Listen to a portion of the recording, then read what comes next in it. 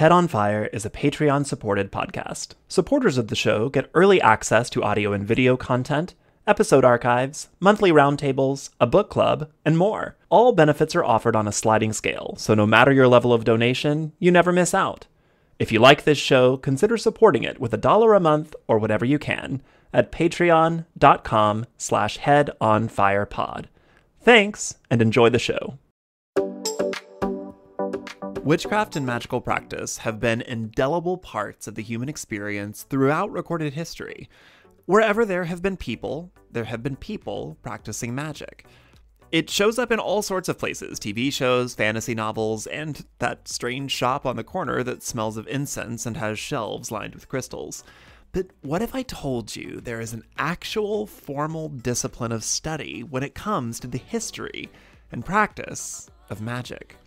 Owen Davies is a professor of history at the University of Hertfordshire, whose career has been spent largely researching witchcraft, magic, and ghosts.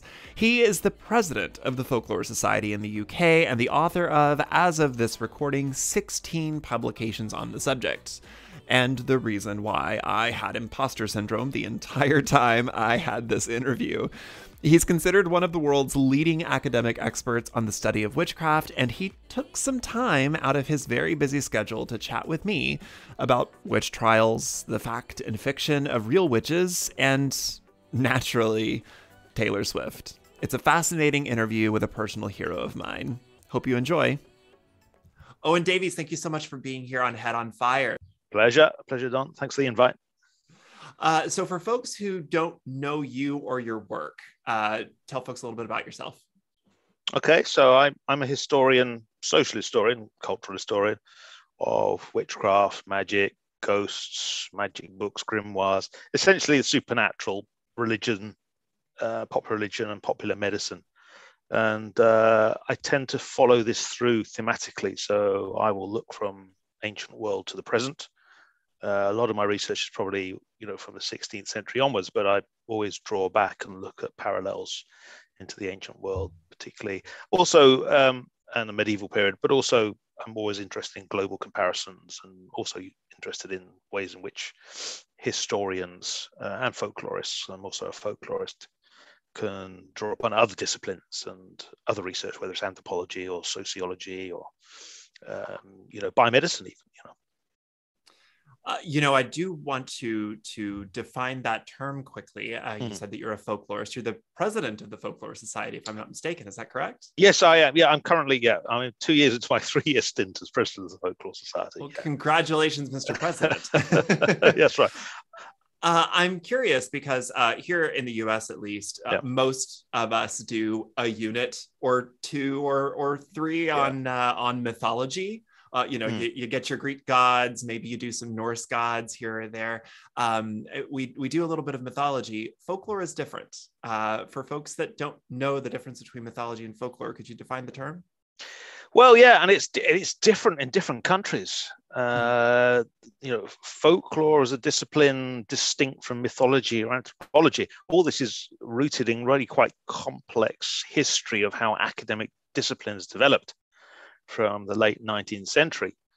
So in America, folklore is a well-established discipline in American universities. I think some 24 different universities have MA programs in folklore. Harvard does folklore and mythology, for example. So it's very well established. Whereas in Britain, myself and colleagues run the only MA in folklore in England.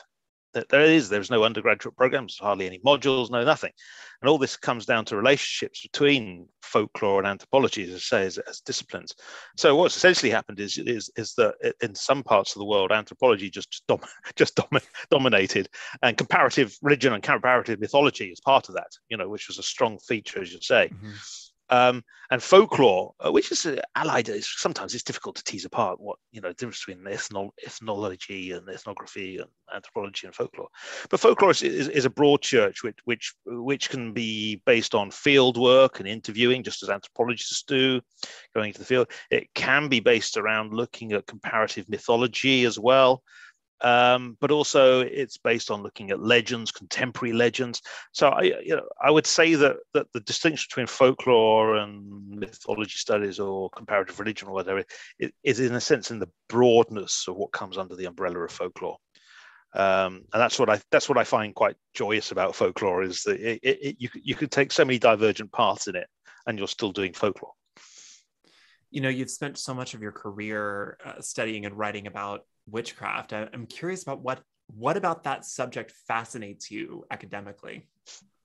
Yeah, I mean, it's a question I get asked quite a lot. How did you get into studying witchcraft and magic as well?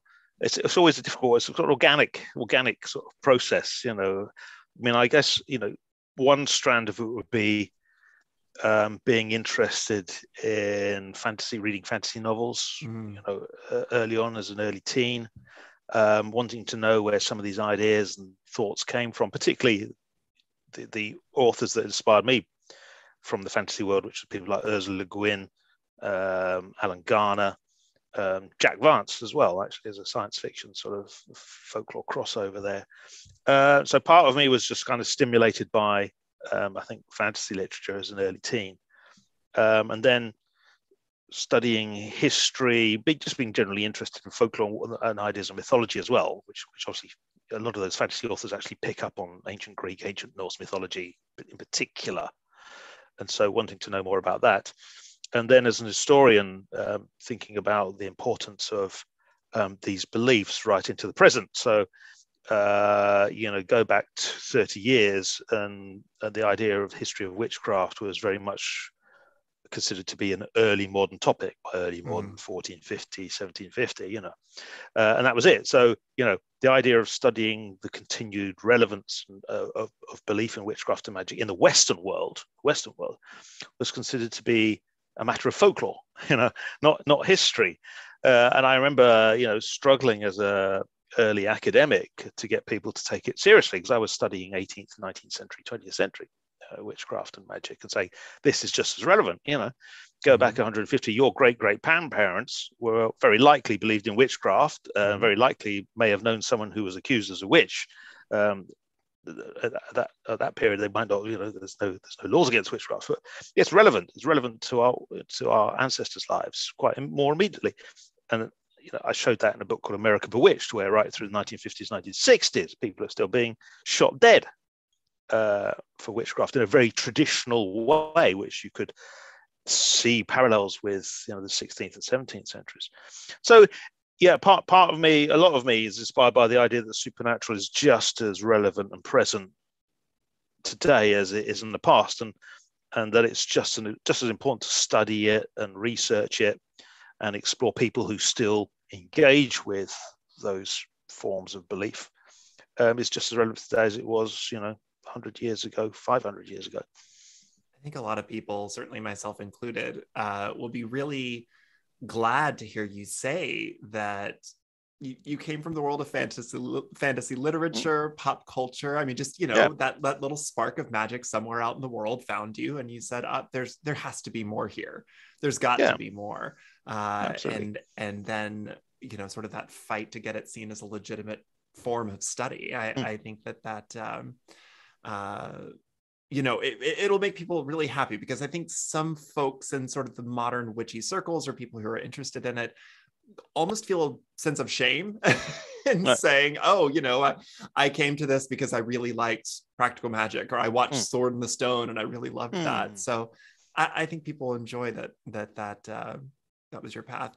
Speaking of modern practitioners, as you are very likely, no doubt aware, there are many modern practitioners of witchcraft around the world. And oftentimes their practice stems from the work of folks like Gerald Gardner or Aleister Crowley or Margaret Murray. There's this idea that modern magical practitioners or occultists are continuing an ancient tradition. How do these modern practitioners differ from the witches of history or the witches of folklore? Or is there indeed some kind of long, unbroken tradition of witchcraft?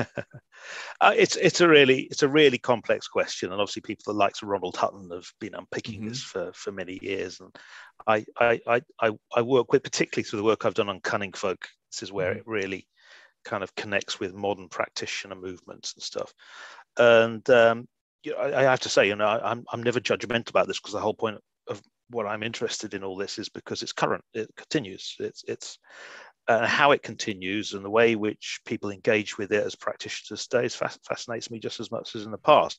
But it is different, I will, absolutely clear there is no unbroken tradition of somehow witches persecuted in the 17th century, 16th century, and modern practitioners now. It doesn't exist. Gerald Gardner was a fantasist, clever, and created a movement. Nothing wrong with that. Every religion has to have a founding kind of back history. Sure. Doesn't matter what. Every religion has it, and that's not. It's not about being false. It's not about falsehood.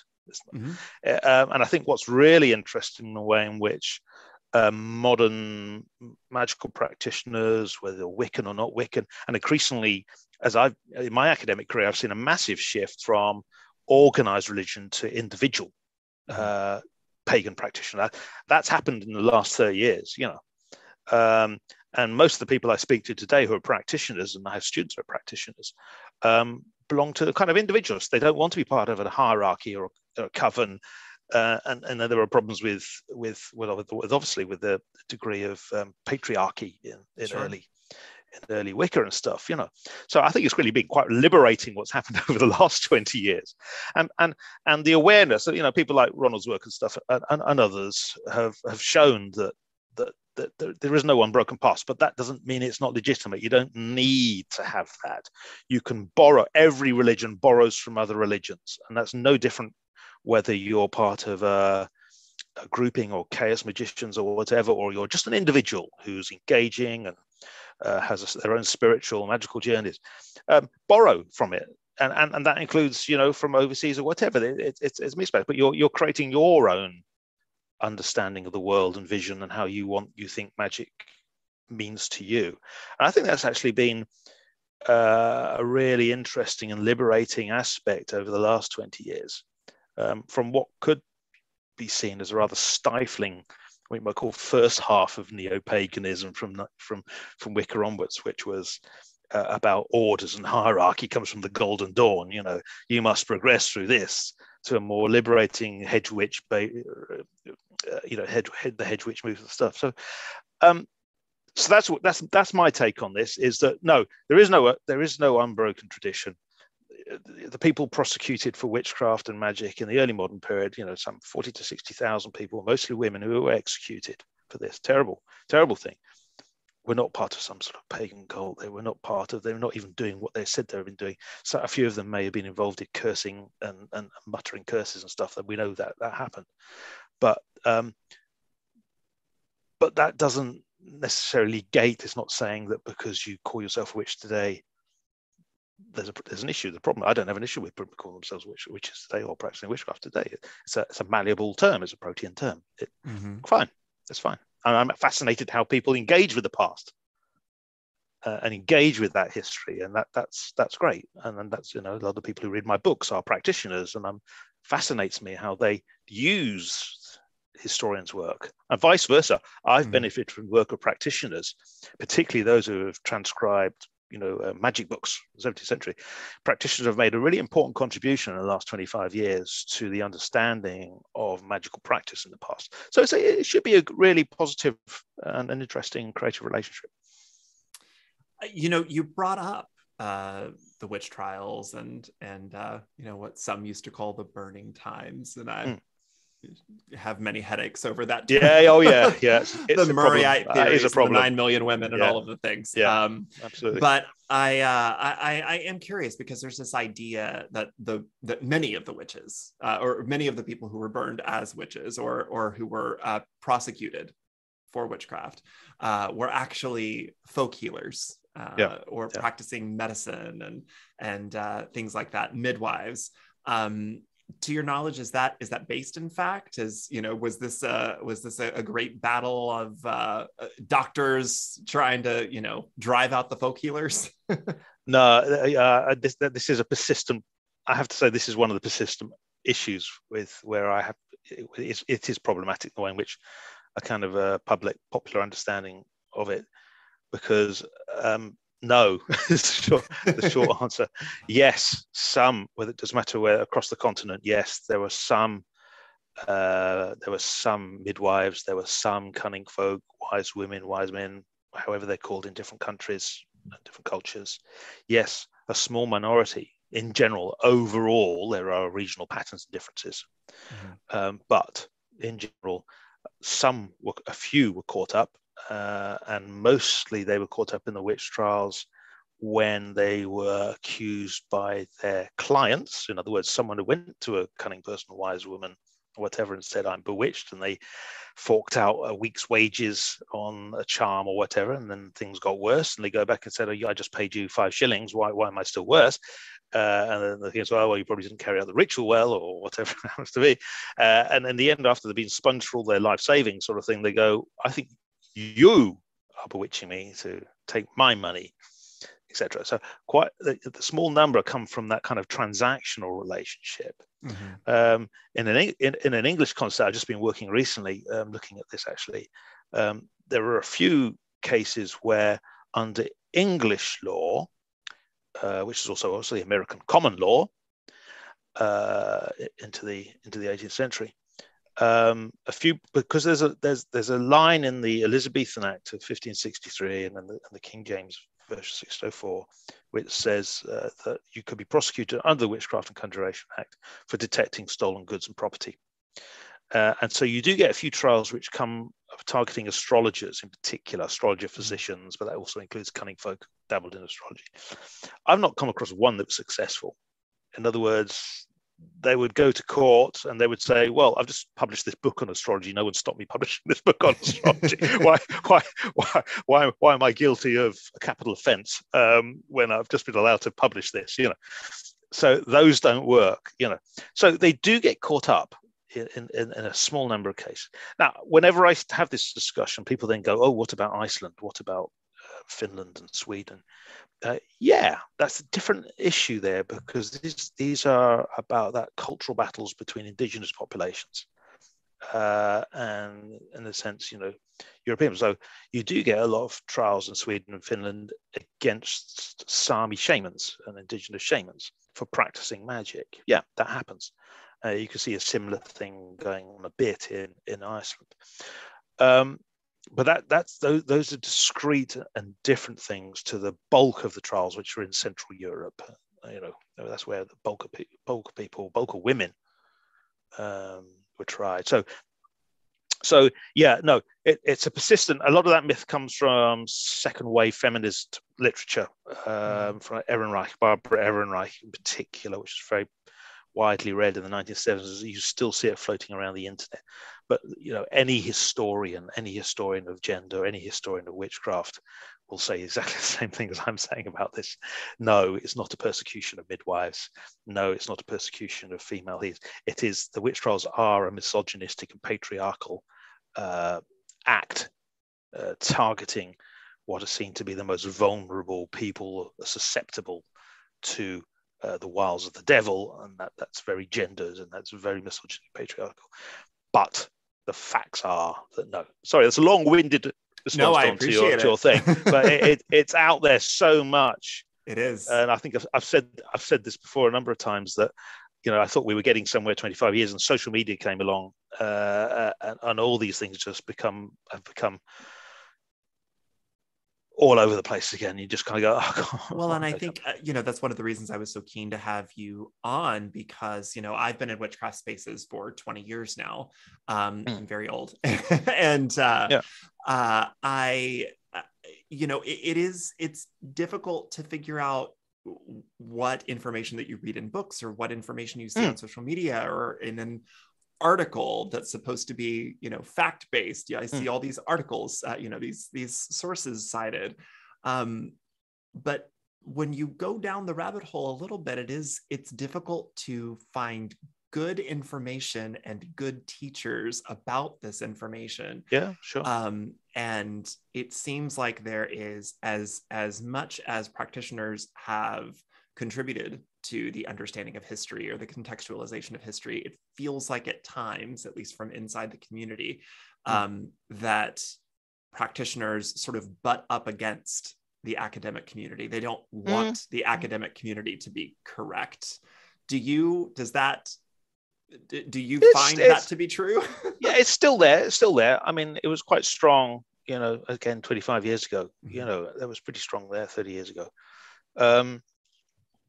I think it's lessened a lot, but I think social media has kind of re-strengthened it a bit. I mean, there's a two-edged sword with social media, because I can put out tweets and stuff and provide information, as lots of other people do, and that's great. But then the other side, there's this torrent of other stuff. Social media doesn't tend to reward good information. It tends to reward things that get engagement. And exactly, oftentimes those two things aren't the same. Exactly, and there's also a tension there, because a lot of academics are expensive, Yes. and the internet is cheap, and so I do meet a lot of practitioners who, by and large, only read practitioner histories, if you see what I mean. So practitioner histories of the history of witchcraft, and which is interesting in itself. And part of that is due to access. And if you're not an academic community, how would you access all the latest research that comes out in articles and stuff? Sure. And I think there's a role for more academics to be out on social media to kind of counter this stuff. Although it's often futile, because some of these things are so entrenched. But I mean, my main thing about here is that the modern practitioner community doesn't need to have necessarily a deep history in terms of identification with individuals or groups in the past. Have a relationship with the ideas about magic. Have the ideas, the practices. That's fine. It's when you then identify with groups in the past, you're going, well, actually, these people who were prosecuted in 17th century, that has no relationship at all to pretty much any practitioner group, really, because they're people who are accused of crimes they didn't commit. Simple as that. Long and short, again, as I said, apart from the small number who were prosecuted by clients or attempted prosecutions for astrology, but it's an ongoing thing. But I think it's got a lot better. I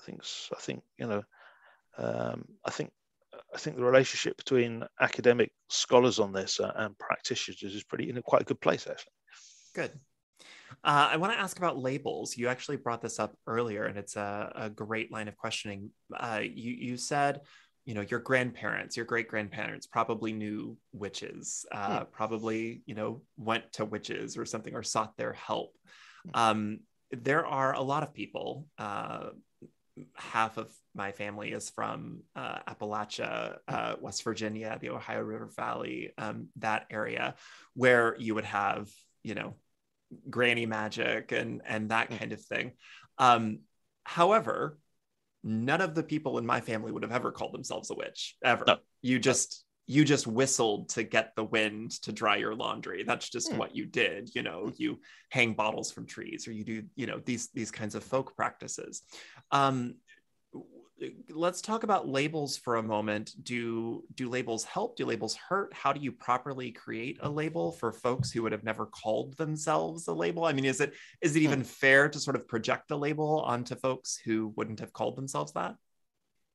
Yeah, that's an interesting question. I mean, obviously, the big one is, if you call yourself a witch or whatever, or what sort of witch you're talking about, sure, in historical context, and that follows on from what we've just been talking about. And there were people called 17th century labeled white witches. Yep, so absolutely. You call yourself a white witch.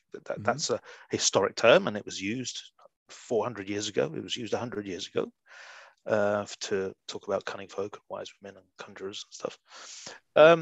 But as you say, there's a whole bigger world there of what I call popular magic, or you call it folk magic, or whatever. In other words, there are specialists, and they are particularly specialists on witchcraft or detecting or use astrology, or they might have expertise in herbal medicine. They're often learned, or they say they have powers from fairies, or they're seventh sons or seventh daughters, or they're learned from book magic.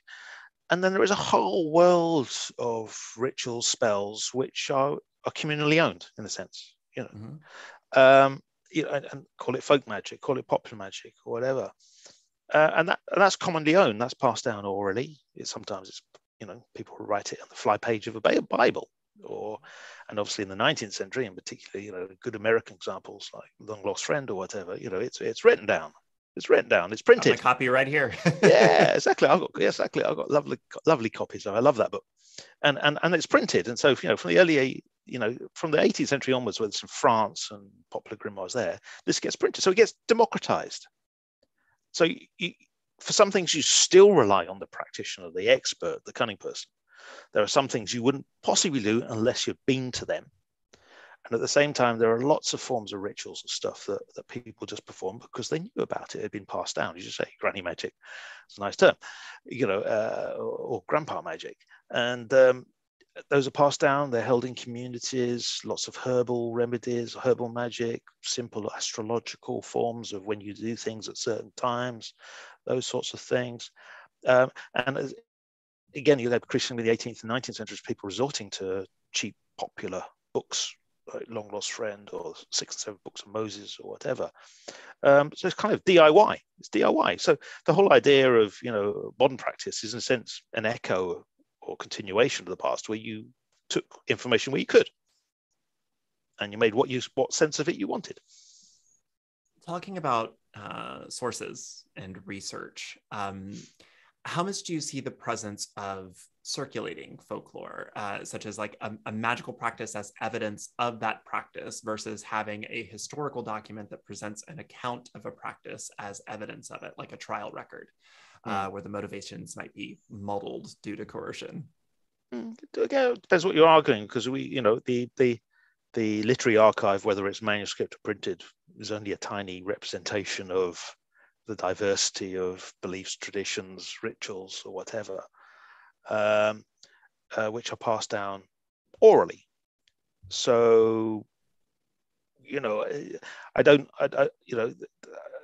I am a historian and a folklorist, and so in some senses, I will prioritize what is the evidence, what is the archival evidence. This comes into play particularly when it comes to the material culture of magic and building magic and the idea of concealments in buildings, apotropaic or whatever. And I have done, and worked with a colleague, Kerry Holbrook, and about going, okay, what is the evidence for a practice which has been assumed in the 20th and 21st centuries about the past, but there's a gap between the actual practice as archaeological and what modern interpretation is. And if you know as a historian what the sources are, you can go back and think, okay, I'm going to do this systematically. And then you find no evidence for this practice being magical at all, but it's become, and this is the thing that Kerry Holbrook and I have worked on with a book, which is called re-enchantment. In other words, a practice like concealing a horse skull or a mummified cat or whatever. There's no evidence in the historical record that was ever interpreted that till you get to folklore theory about survivals and pre-Christian rites and religions in folk culture in the late 19th century onwards. But it's not about being true or false, because lots of people believe that a mummified cat today is an apotropaic. It's all part of belief. It's all part of how we've interpreted these things. So again, the question you ask raises all sorts of really interesting issues about relationship between past and present, between the nature of evidence, material, archival, printed, oral, and there is no hard and fast, and this is all part of a continuum of the way in which magic, which was so fascinating, a magical practice, gets invented, reinvented, reimagined, and that's ongoing. It's ongoing. There's an interesting point that you bring up that is sort of a hot topic on social media in the last few years, and it is about ownership and culture, and which cultures own what practices and where do practices come from, and sort of finding where was this invented and who owns this, and that kind of thing, cultural appropriation and all of that. It is difficult, at least as far as I have found in my own research and attempts to understand the matter, to find where certain things do originate. Like you said, there are topics that when you research them, you find well, I don't know when that became magical. Yeah, Because yeah, it just seems to absolutely. have started as a this, Yeah, and then, very Seinfeld, yada, yada, yada, yeah, 300 years, now it's witchcraft. Do you yeah. find that to be true? Oh yeah, you're absolutely right, because there's a lot of this, a lot of beliefs, practices where you can't pinpoint the origin. You can't. And those are the gaps in which people have the imagination to say they're pre-Christian or whatever. Mm. You know, often there's no actual evidence for that, but then there's no evidence when it actually started. So you come back to much broader principles of notions and ideas, and and lots of people have worked on this and saying, there are aspects of medieval, post-medieval belief and tradition. Think about the Green Man, or Green Man representations in English churches, medieval churches, or whatever. And there's been a long debate about that, as to whether are they pre-Christian representations that have survived or not. But there's plenty of evidence to say they are basically Christian, in the Christian era, not about paganism, but other broader notions about nature and God's world. I mean, we've just working on a big project on witch bottles, and that's a good example of what you're talking about. Where in fact I think I have got back to a kind of sort of initial where it came from. Around the 1640s. These are the the Bellarmine witch bottles with bearded man, barman necks, which and obviously that's spawned hundreds of TikTok and YouTube videos about making your own witch bottles and stuff. There's lots of stuff. It's great. It's great. I mean, I was watching some of that stuff. It's fascinating what people are doing. But it draws back on this idea of the barman bearded man bottles, as being the kind of the originator of this. But I think I have probably come across, but that's only about the bottling. All the other aspects of it, using urine, putting pins and nails in it, sharp objects, sympathetic magic, putting on the fire, that dates back further. Where does it begin? Someone somewhere in the 1640s decides to put it in a stoneware bottle, put a cork in it, and roughly do the same things you might do in an open pan in the Netherlands 100 years earlier. Or evidence of a 15th century Italian prosecution where he's doing fairly similar stuff, using urine, putting sharp objects in it as a kind of curse ritual. He gets prosecuted.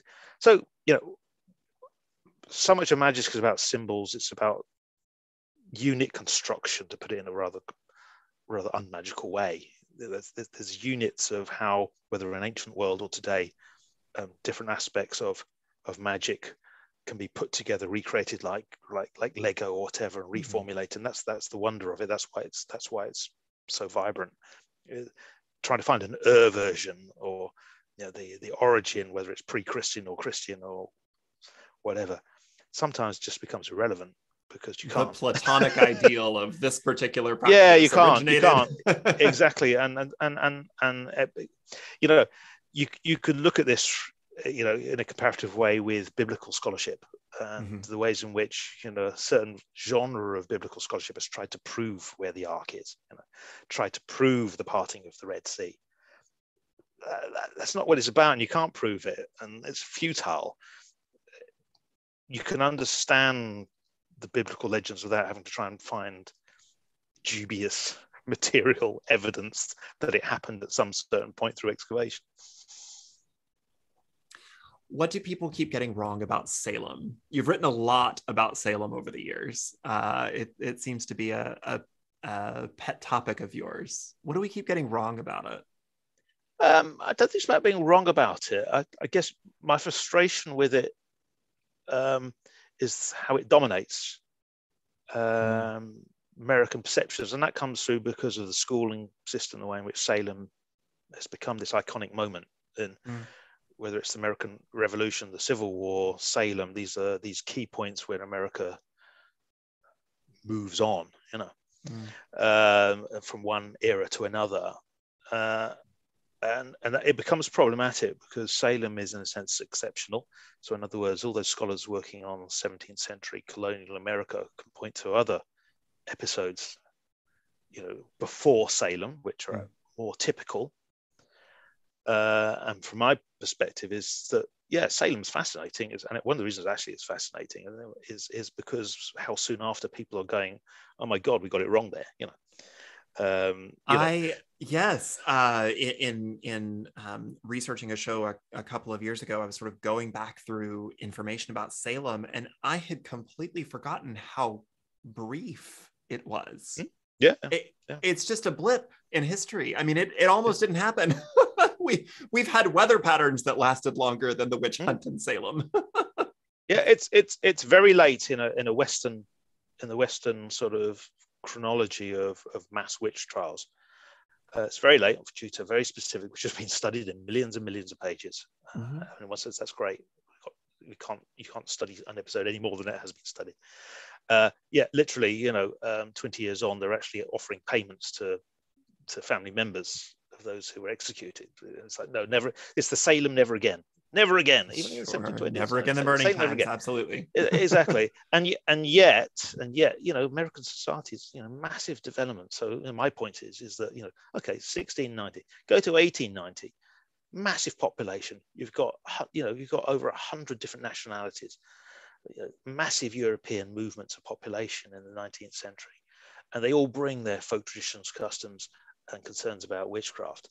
And as I've shown in the sort of America Bewitched, I've only probably touched the sort of top of the iceberg on the number of local trials in the 19th century. Again, which I would call reverse witch trials, which is people who have been accused, abused, assaulted for being supposed witches, who then prosecute. So this is ongoing. This is an ongoing history. And to only focus on Salem and colonial America 69 is, I find, it's not just about America, it's about other countries as well. It's problematic to think that we moved beyond that. We moved beyond. Salem happened, and then that was it. That was the end of the witch trials, and we all realized how mad it was, blah, blah, blah. And yet, 200 years on, people are still being killed in America. Or in Europe as well. And then the satanic panic swept through. It's right. 1970s evangelicals, whipping up concerns 80s, 90s, about, and today. And today, exactly. And how far are we? How far are we from people being? I once kind of did I put out something on social very briefly, and I took it down because I didn't want the hassle. It was basically saying, in the current state of things in America, not just in America, again, things in Britain aren't too good either on these sorts of things. Basically saying, if someone, if a leading American politician, we won't name names, basically said, we've got a problem with witches in our communities today, you can imagine within weeks there will be abuse, problems across large swathes, millions of people. It only takes that sort of messaging, and we're kind of back into a similar situation. And that's, as I say, I'm just using, because we're talking about Salem, but that's elsewhere. That's elsewhere. It's, the veneer is thin, and the idea that we've progressed beyond these things is, I think, dangerous. Well, and politicians do still talk about witches and witch hunts, but even more so, especially here in the United States, where politics and religion is so intertwined. You do have, maybe not necessarily the politician themselves, but their advisors who happen to be religious figures, pastors, these giant mega churches, who do give sermons and say that there are witches out there actively doing work against this politician or actively doing work against the church. We just had one this past year. I forget his name off the top of my head, but it does still happen, and it raises a lot of concern for folks. Yeah, and the interesting thing in the contemporary context is, of course, there are now hundreds of thousands of people who are self-identify as witches and magical practitioners, and hundreds of books, and you're part of that. I wrote one. But it's a fascinating dynamic where you've got people who self-identify at the same time. You've still got what you might. I'm not even going to go to old mentality, a continuing mentality. That there are these others who have or profess these powers.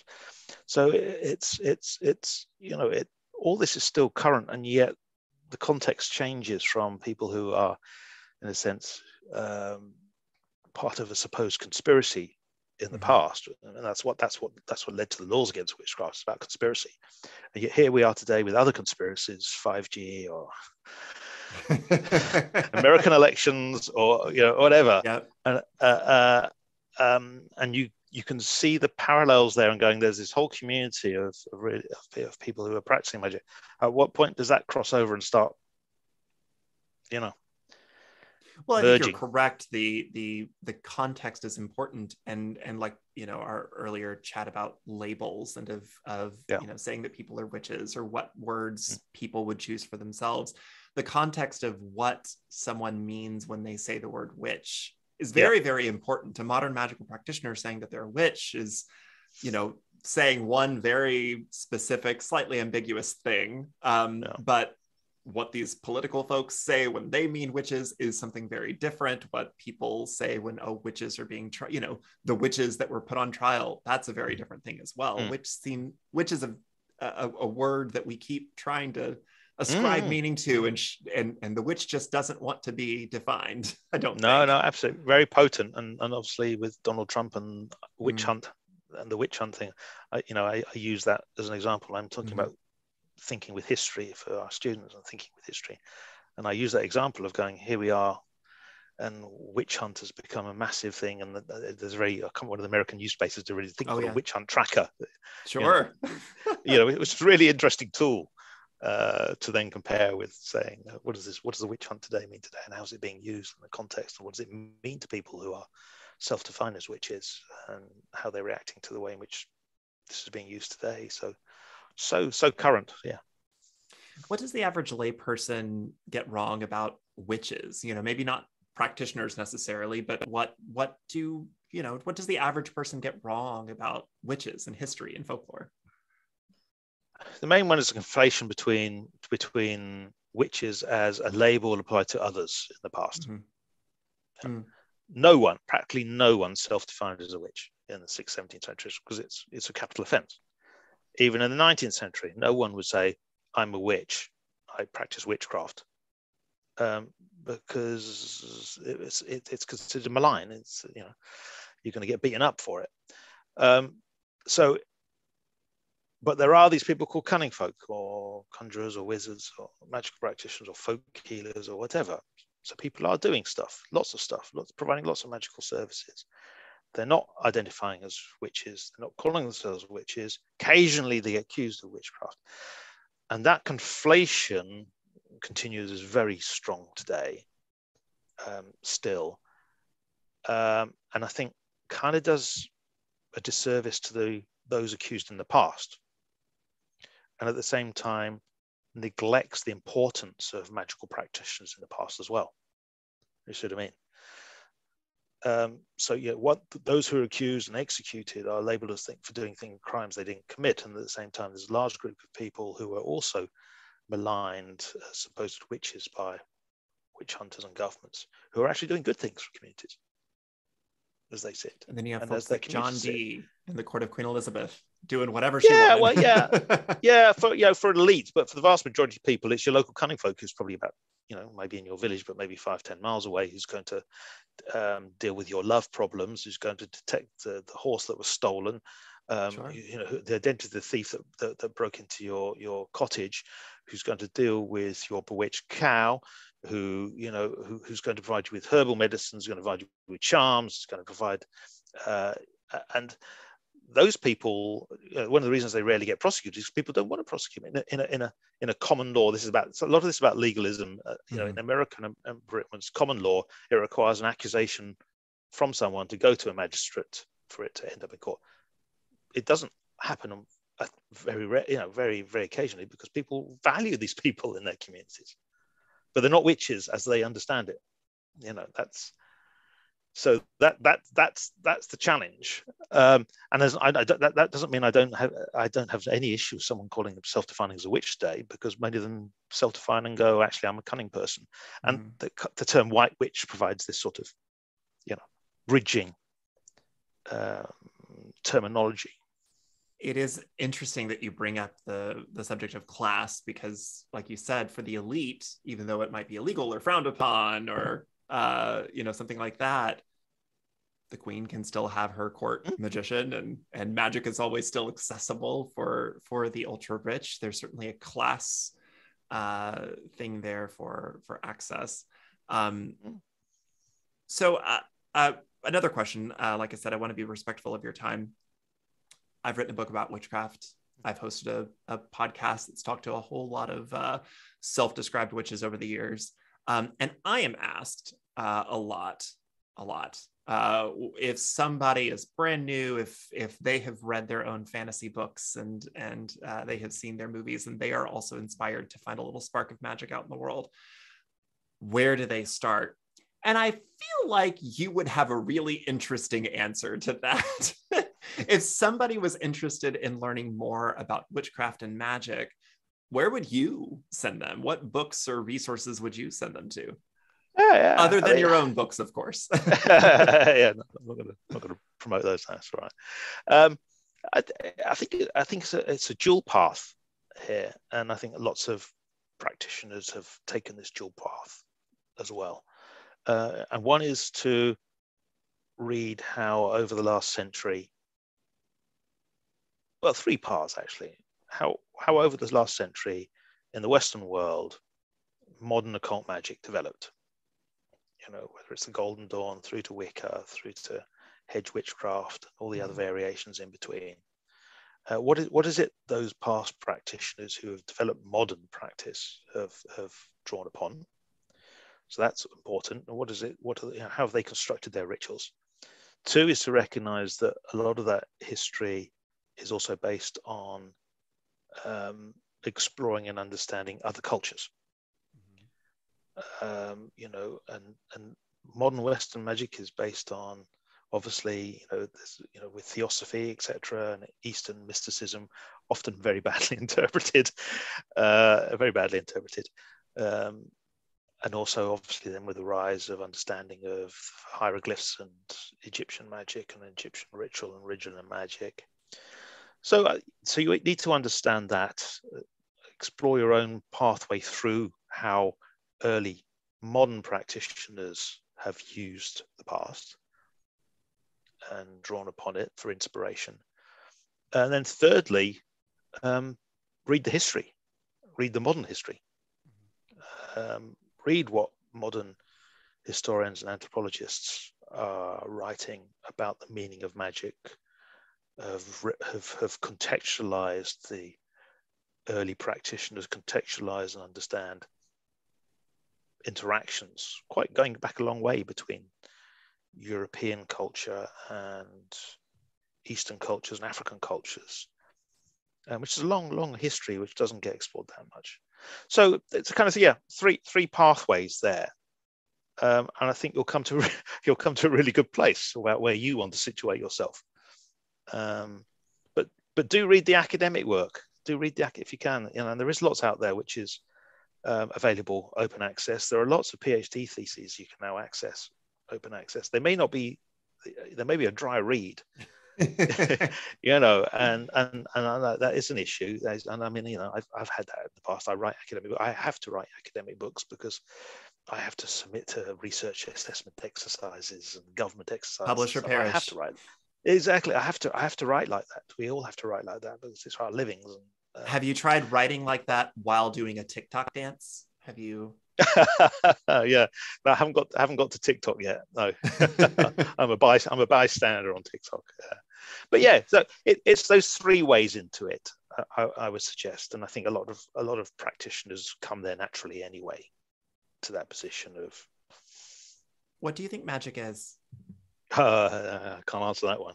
Oh, can't answer that. Listen, my editor, I wrote a whole draft of a book and I didn't want to define it. And she's like, you have to. And I was like, I hate you. So you have to as well. Yeah. Because you're the expert here, sir.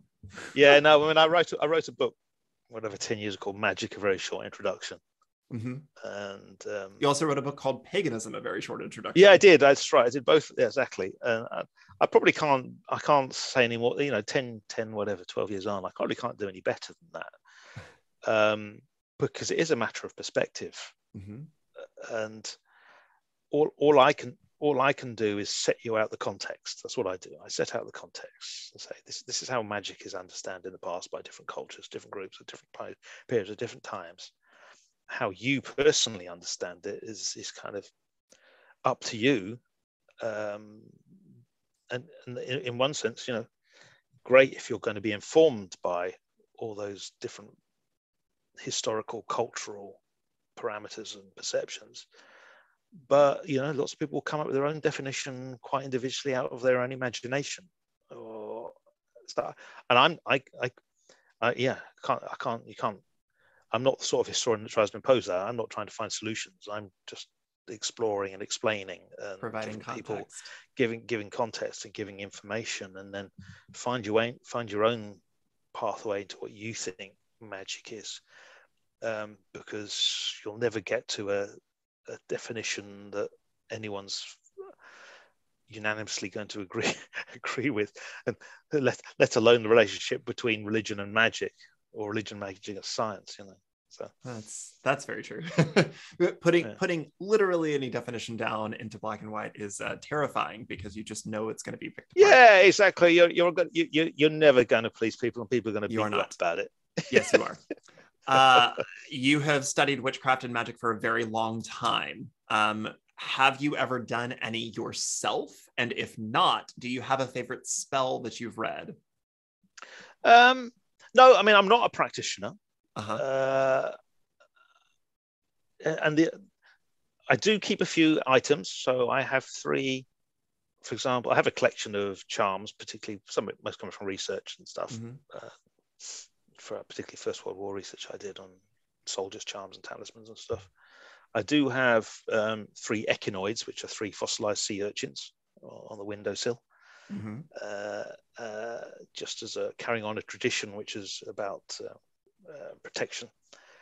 And I have in the past had a reproduction of a Welsh cunning folks charm from the early 19th century, which I did put above the threshold. So I'm not divorced from it, although I'm not a practitioner, put it that way. Do you believe in it? Do you believe in magic? Well, that comes back to what is magic, isn't it? Sure. Yeah. Put it this way: I don't practice magic. I'm very much a secular outlook on things, but at the same time, I think magic is inherent in the human condition, however it's expressed, and that magic can be through fiction and fantasy. It can be how you talk to children and explain things to children. I think that's one of the more fascinating aspects of how magic is inherently human. Is people who explain to their kids. I don't have kids, but people who explain to their kids about why does an airplane work, daddy or mummy, and then you come up with some ridiculous explanation which bears no relationship to aerofoil engines or whatever in engineering. So in other words, people resort to magical explanations. People want to have a magical. Why we see such a resurgence in UFO interest. I've been through all that before in the 1970s, but here we are again. And it's because people want to believe there is something out there that people want to believe. So to me, magic is inherent, and however it's expressed, I don't see it as negative. It can be negative, it can be positive. But I think magical thinking, believing in magic, which is not necessarily the same thing as magical thinking, is just inherent. It's an inherent part. This is why I don't subscribe to Richard Dawkins and science is all, and religion is evil, and we must quash religion and magic because we're in an age. It's rubbish. Where science can be as much a matter of magic and belief and religion as science is part of. Magic is a part of science in the past. So long-winded, which shows you just how difficult it is to talk about magic. In a more general sense, because it's so personal. Final question, and I'll let you go. You are the president of the Folklore Society, and with that comes, I feel like you're one of the only people who could answer this question. In 2020, Taylor Swift, or should I say after today, who got her honorary doctorate, Dr. Taylor Swift. Oh, right. Okay, I hadn't seen that. Right. Yep, okay. Apparently she got an honorary doctorate today, day we're recording this. So Dr. Taylor Swift put out an album of music called Folklore and did a whole big promotion on social media with it, taking over the infamous Folklore Thursday hashtag on Twitter, which upset the very stuffy academic folklorist community. So I have a question. Do you have beef with Taylor Swift? And if so, how do you settle that beef? No, I've got no beef. I did tweet about that, and I did tweet her directly as president of the Folklore Society. And I said, it's great you're interested in talking about folklore, through music and song. Great if you could do a bit of promo for folklore, the discipline thingy. So no, it was fascinating how that all blew up. And as I say, as president of the Folklore Society, I think, and my colleagues and members of the society generally thought it was a really positive thing. Has to be said. It's just a shame if she'd only put out a statement supporting the American Folklore Society, the British Folklore Society, and the great work we've been doing over the years. Then that would have been better. I do appreciate the official finger wag from the president of the Folklore Society. Owen Davies, thank you so much for being here on Head on Fire. It has been an honor getting to speak with you. You're a personal hero of mine, so thank you so much for your time. Okay, thanks for the invite. Bye now. Okay, bye. That's going to wrap up this episode of Head on Fire. My eternal gratitude to my guest today, Owen Davies. Do please go follow him on social media. You will not regret it. If you like this show and you want to support it, there are a number of ways to help. Share it with your friends on social media. You can also like or rate the show 5 stars on Apple Podcasts or Spotify and leave a review. Reviews help recommend the show to other listeners just like you. Help keep the show free and producing regularly by joining my Patreon on a monthly basis. Patrons receive additional audio and video content, as well as archived episodes, a private Discord server, and a monthly book club. Sign up at patreon.com/headonfirepod. Or if social media is your thing and you'd like to follow me, I'm pretty much at headonfirepod everywhere. Thanks so much for tuning in. Thanks so much for downloading or streaming the show. And remember, just because you know how something works doesn't mean it isn't magic.